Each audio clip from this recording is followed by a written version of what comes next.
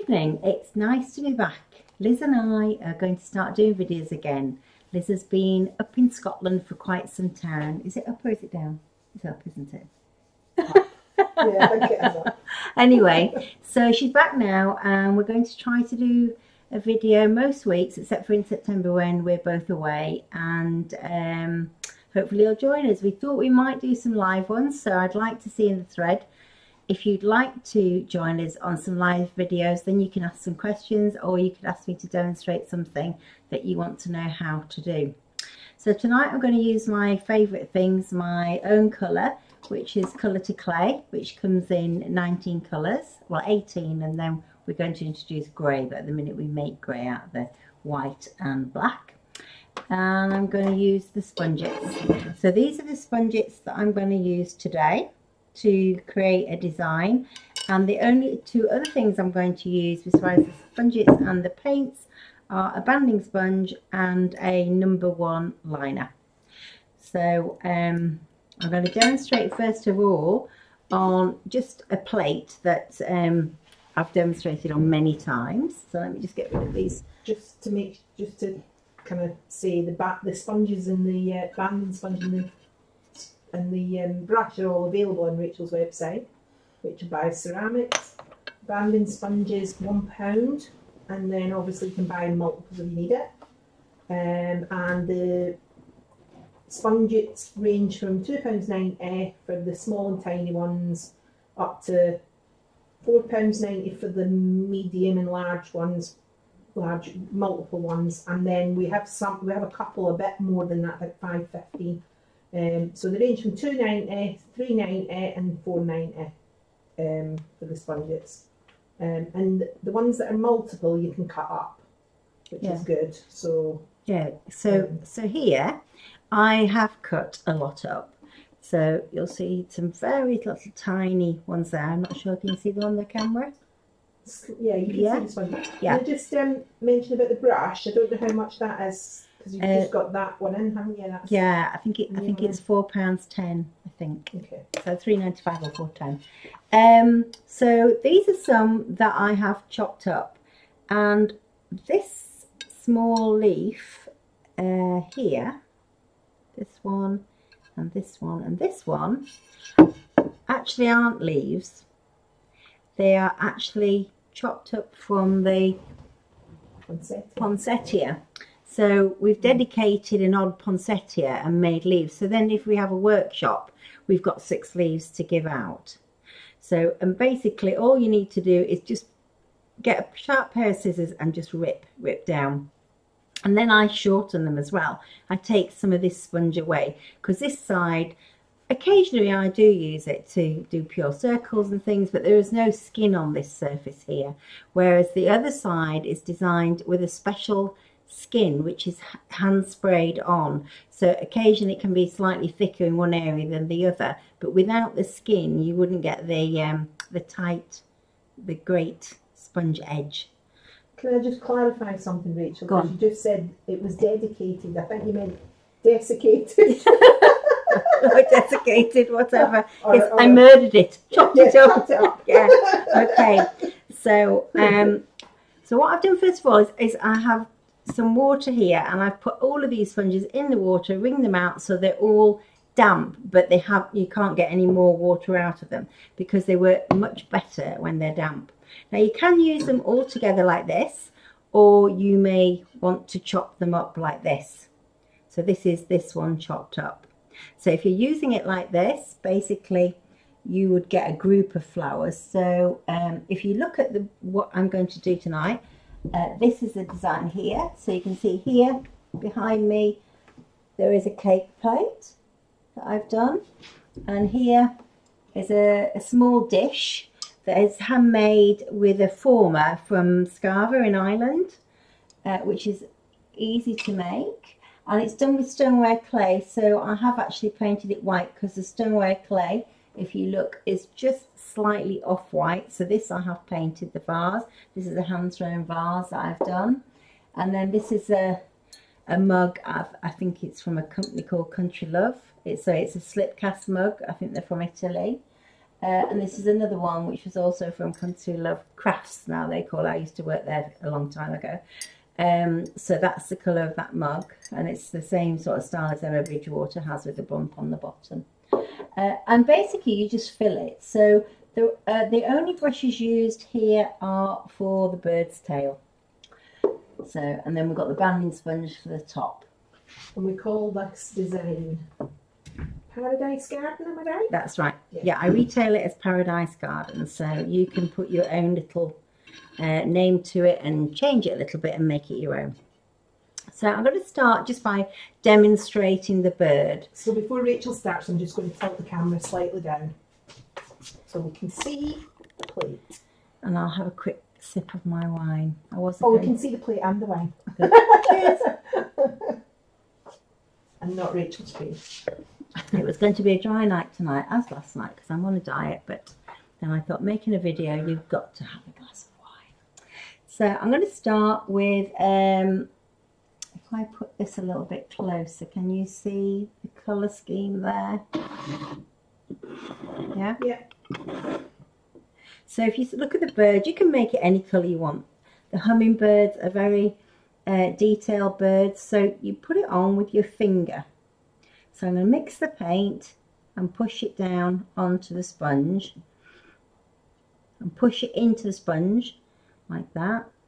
And then I've got a piece of tissue here just to wipe my finger, and then I'm going to do the lime green on the end of the wings and the lime green on his tail. And then he's going to have a navy blue head coming slightly onto his belly there, and then a little bit more turquoise a bit lower down.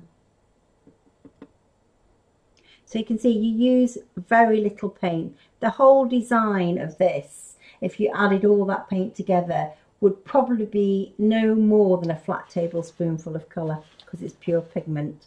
So the Colour to Clay is my own brand, and you can only buy it from me.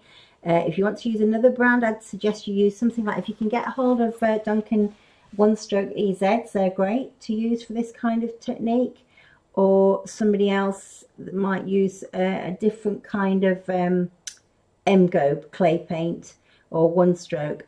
That kind of paint is always better than using a frit based paint. We do a frit based paint called Studio Strokes, and then there's Stroke and Coat, and then there's what's the other one? Stroke and Coat and Fun Strokes.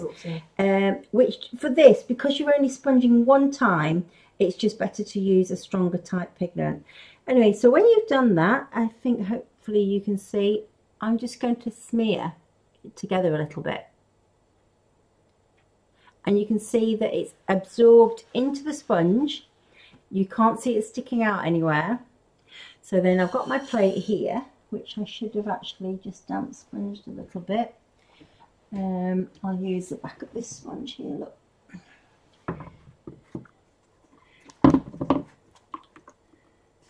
Okay. Because this is just a scrap plate which has been painted many times, and I'm only demonstrating on this just to show you how each individual thing is done. So once you've done that, and the plate shouldn't be too wet, this probably isn't the best of plates simply because it's been washed many times. So I'm going to put that down like so. If it was on something round, you would rock it slightly. Don't put loads and loads of pressure on, because you'd distort the sponge. So you push it down, leave it a few seconds for the bisque to absorb the colour. And you could be putting this onto greenware, so unfired clay, because it's clay paint. You can put it onto bisque. You can use t-shirt paints and do it onto t-shirts. You can even do your own wallpaper, drop a plumb line and then do a design down a wall, which looks really lovely. You can do it on things like leather. You just basically change the medium. I do a lot of things with acrylics with them. You just have to wash the sponge quickly, because acrylics obviously do stain your pieces. And you can see this one's been used for a t-shirt because it's permanently blue. We are going to do some Yes, I'm going to do a t-shirt workshop at some point. Yeah, if anybody we just bought some t-shirts and I'm just going to wash them before keep I an eye use on them. the channel for that. Yeah. So there we have one bird. Okay, so that's how you do the bird. If I was going to do the little flowers, I would basically, if I was doing the group like so, and then just take a tiny bit of dark blue and just do the edges. So easy to use, aren't they? So easy. I mean, we had some kids in last weekend in the studio. They'd made their own pots. They'd been on the potter's wheel with Rachel, and they'd made their own pots, and then they actually painted them, and then they were using the sponges, and they've come out absolutely gorgeous. The paw prints that they used for the sponges. So this is the little tiny probably, I don't know what it was off actually. I think it's off one of these. I've just chopped it off to tiny daisy, look. Oh yeah. Yeah. Possibly, yeah. Just to make the tiniest of leaves, and it leaves, should I say, and I've only had one sip. So and the naked gin and tonic before that? Yes, we had a non-alcoholic gin and tonic. That's not quite working as well as I would hope. I think this is starting to build up a film with it being painted too many times. What I do is when it's been painted a lot of times and it stops wanting to paint well, I base coat it in clay paint, and then I put it in the kiln and fire it, and then it just makes the surface. This is slippy almost. You have got your other thing that you're going to finish. Yeah, I'm going to finish off the other thing. And then for the hibiscus, the big one. Yeah. So for the hibiscus, I'd start off with the yellow. So you can put it all into the yellow if you want, or you can just not waste paint and put it where you actually want it. So I'm just smudging it around the hibiscus. And the hibiscus, I've actually chopped that up, and I did a pansy dinner set, by chopping up these petals, because if you look at the petals, they're the shape of a pansy. So you put those two at the bottom and two little ones at the top and one straight up. I don't know if it's around here anyway, is it? Oh yes, it is. Yeah, Liz is just getting it for me.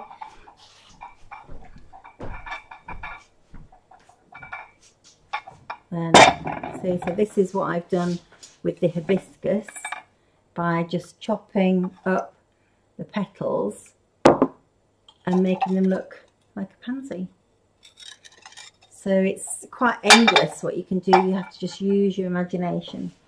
So if you find it difficult to get to a certain area, you can either take a brush and paint that area, or you can pull it apart like this, squeeze it apart and paint it, or do it with your finger. I'm just going to paint it. We were going to actually say at the beginning of the video that if you heard music in the background, but it's actually stopped. Yeah. Because we've got some people staying in the in Rachel's Airbnb pottery apartment across from the pottery, that are going to the races. They're already there. Probably finished by now. The races, Pontefract races tonight. And we've just been talking. I've been telling Rachel that Pontefract racecourse is the longest flat racecourse in Europe. She didn't know that. No. Yeah. So you get a few steps in there. Yeah, 3 miles I think it is all the way. Wow. Well, I feel like I've done 3 miles today. I've actually done 8,000 steps just being in the studio, which is quite surprising how they add up. And we have a porcelain floor, so I can feel it, unfortunately. So look, I'm smearing the orange into the yellow, and then I might smear the yellow into the orange. So that's the way that you make them look hand painted. And then I've actually put a little tiny bit of pink in the middle. So I'm going to push it open. They're really idiot-proof, aren't they? You are. Anyone could use them and do them and make a pot look like it's absolutely fantastic, like it's been done professionally. Well, these sponges are the same kind of sponges as Emma Bridgewater uses with her lovely pottery, and she actually has them made in the same place of the same sponge, but she doesn't retail her sponges, she just sells finished ware. So they're great for finished ware. So basically, again, you pop that down, it's flat, so I don't need to rock it, and just give it a little push. Not too much, because if you push it too much, you'll smear and you'll make it distort.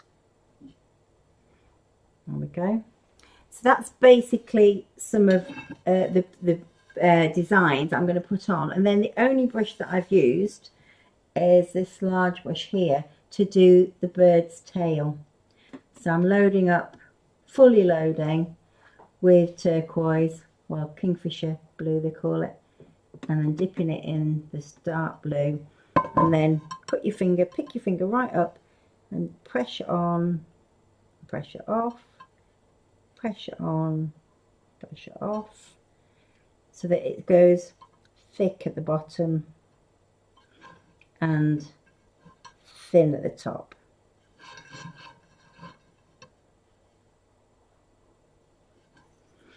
So you can see, and then if you were going to band it, I found that a lot of studios or people that come training haven't seen banding sponges in studios before. So just to show you how to band, you pick up the paint on a brush on the banding sponge, which has already been, I've dampened it already in the bucket. I let the paint absorb like this, and pick your plate up as if it like you were chopping a pie if you've been baking, and you just roll it around like that. Sometimes you can get all the way around if it's a small plate, and then if you want it slightly on the top, just tilt it in a wee bit. Oh, that was a Scottish word. Do you know, somebody said to me the other bit, you've been to Scotland a lot, haven't you? Because you say "we" a lot. I said, well, no, Liz has been here 25 years. It's starting to rub off. Yeah. So you can see, basically, when you do that, it frames the design that you've done, which I think really looks nice. Looks finished, yeah. Or you can do things like use let's have a look. I've got a rake brush somewhere. Oh no, maybe I haven't in here. Oh yes, I have there. This is what we call a rake. It's my own brush set. You can see it's all uneven. So before you use a brush, you should always put water into it and then take it out. So if I wanted a raggy edge, you make sure it's separate, and then you can flick. You see, you flick from the out in.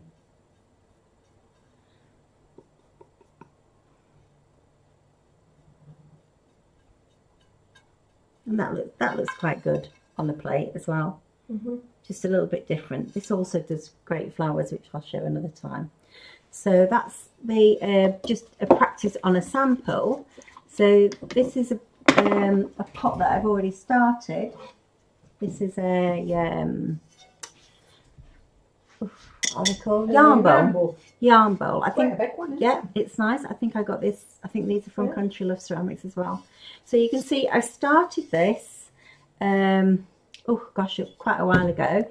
If you use water in a little spritzy bottle, you can actually see that one that's evaporated. Yeah, we haven't been up here for a while painting, because this is the shop up here. This is like the cash and carry shop, so we don't use it to teach. So if you look at that, and then if you want to know what it's going to look like when it's finished, you just spray it. Look, you see how, can you see it changing colour? And that's what the water does. So if you had a student who was painting a figurine and she said to you, have I put enough on? Just spray it with a little water spritzer. You can get them from Hobbycraft, or we have them on our site as well, which are a lot cheaper than they are from Hobbycraft. Just watch your banding sponge if you love the bit in it. Ooh. Oh yeah, I did. So you'll have to make it into this. I'll have to make that into something. Yes, yes. Yeah, I'll do that later. So you can see the kind of colour it's going to be. I'm going to put some little fine tendrils on this. So these are little tapestry stamps, and you can get these off Etsy, a company called, I think that she calls them Tapestry Stamps, and unfortunately they're from the States, so you have to send for them. And we just put the colour on. You can either use the back of a sponge, or I usually use, I'm going to have to actually get up, which I always hate having to do once I've started.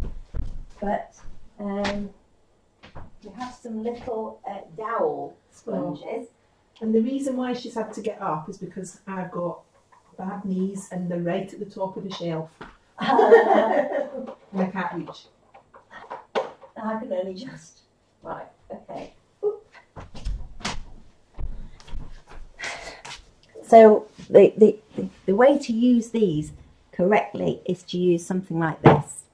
So it's a little dowel sponge. I have to take that out of stock now.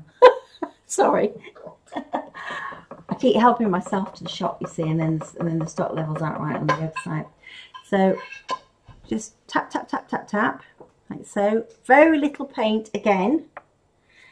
And you can only stamp once.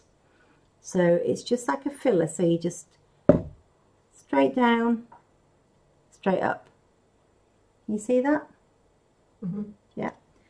I really do like these, and I wish they were in England, but they're not. I keep thinking I'll make some, but you have to get a sheet of about 1,000, I think, or something, if you have them made, and then stick them all on yourself. But basically, it's just a filler.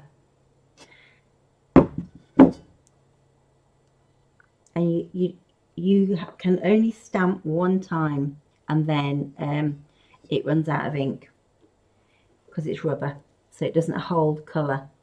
It disperses the colour, and that's it. It's gone.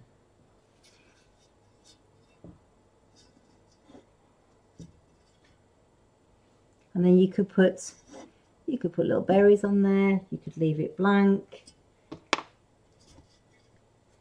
But it just adds another dimension to the pot. And you can see you don't have to go get any more colour. There's enough green on there to fill the whole pot with little tendrils. And I haven't worried about which way round I've done it. I don't think it really matters. We've been talking about different sponges and like designs and things like that, haven't we? We were actually talking at one point about doing some kind of like filigree type design, weren't we? But of course, I am the sponge plucker, and I wouldn't relish plucking tendrils. That's for sure. No, because there are some of the sponges that are quite difficult to pluck. Yeah, especially when they get really small. And well, the one you don't like is the roses, isn't it? Oh, I hate the roses. Yeah. Yeah, big and the small rose. It's really difficult. It's got so many little infills that you've got to pluck out. Yeah, because they come to us in a great big block, and then we have to. They're lasered halfway down, and then you have to pluck all the bits that you don't need. Yeah, I'll show you one in a minute. I'll show you what a sheet looks like. I've often said to people, would you like to pluck your own? I have an agent, Drew, in America from Mud Zone, and she sells the sponges in America. And I said, would you like to pluck them yourself? And she said no. After watching, they come like that.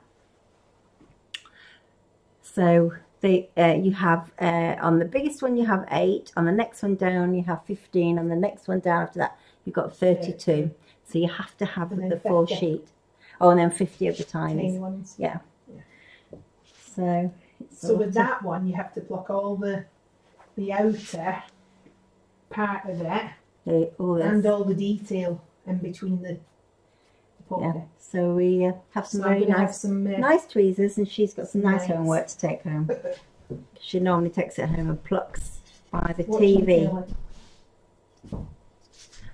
So you can see that's probably just about enough of those.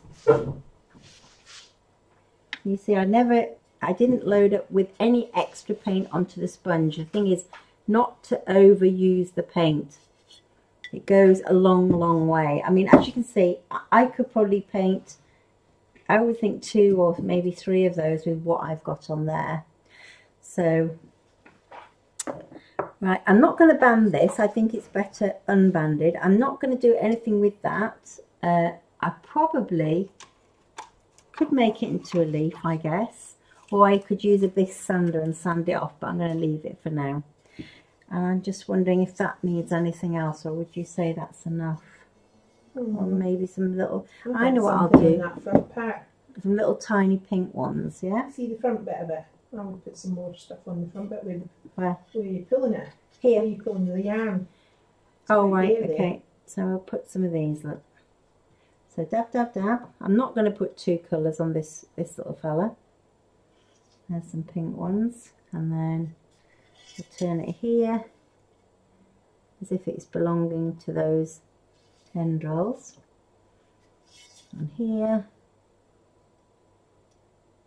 Now when I first got these paints, I said you're best firing them in because they were designed to go onto greenware, not bisque. But then I find that it's not actually necessary, so we don't fire them in. On the very odd occasion that somebody's used too much, which we always put a tiny bit out and say you only need 1 coat. You don't need to go back and back and back.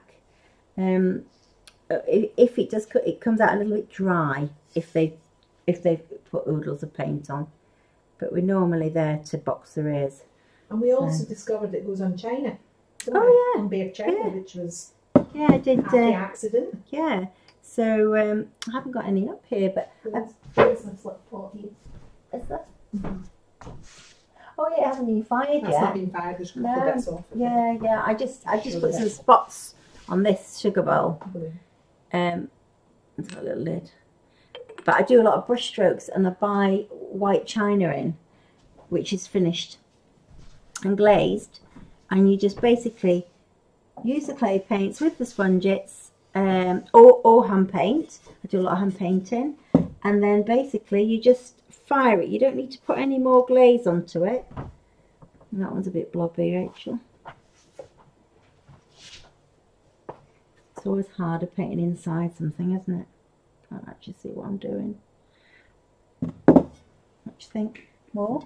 I think it wants something. I just think something that front part, it just feels a wee bit baby.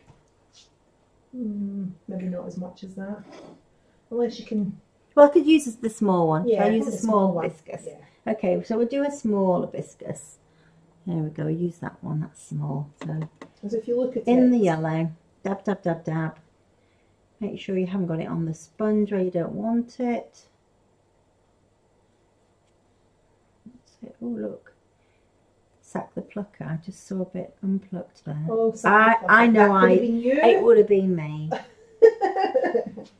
Because I've not been here for all that time. I know, I've had to pluck my own, gosh. And I did take a young lady on, but she didn't like it. She said, oh, I don't like it. And then I tried my husband, and he just plucked the wrong things. So he said, oh, don't ask me to do it. So we were just back to Liz and I. So doing the plucking. So now this is quite small, so I think I'll have to paint a little bit of pink in the middle to match, just on that bit there. And let's see if we can get it on here. I'll put one here.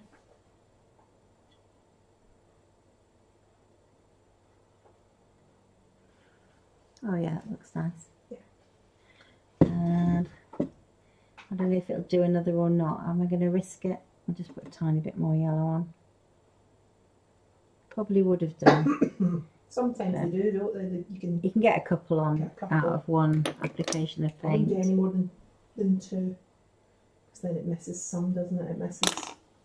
Yeah, it gets a little bit faint. Sometimes it's nice if you're doing something leaves, and you can do some faded out ones. Oops, I missed a petal.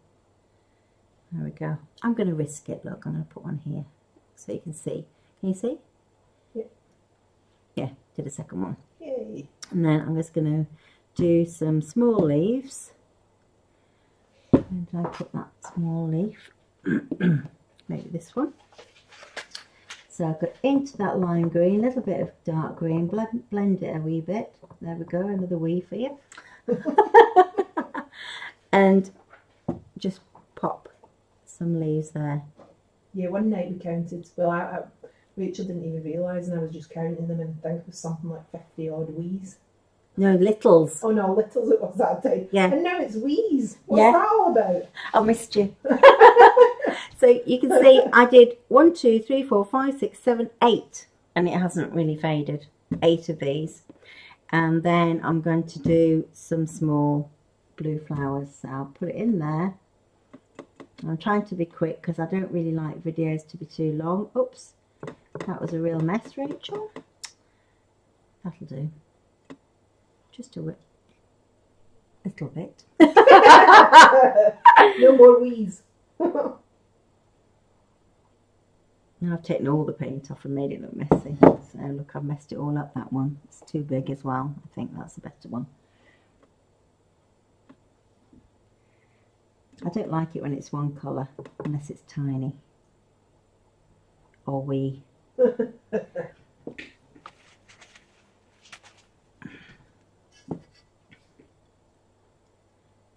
And if you have made a mistake, like I've smudged that one now, all I'll do is wait till it's dry and then I'll sand it off with a bisque sander. That will do. And then I do some small little, small and little and wee dots. If I can find a stylus or a brush with an end on it, that'll do. Just to do the middle of the flowers. Can you see that? Mm-hmm. And use a stylus for this.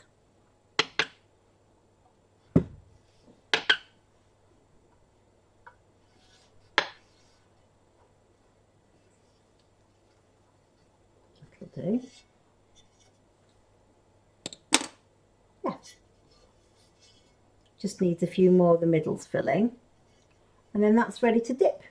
After I've sanded this off and this blobby flower here, which I'm going to just wait when it's a little bit drier and then wash my hands as I'm getting caked and then Sand it off. Sand it off.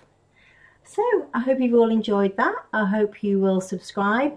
I hope you'll go to the site, and also if you'd leave a comment of what you'd like me to do next, or if you'd like to join in on a live show, let us know. Anyway, have a good evening. Bye from Liz and Rachel. Bye. Bye.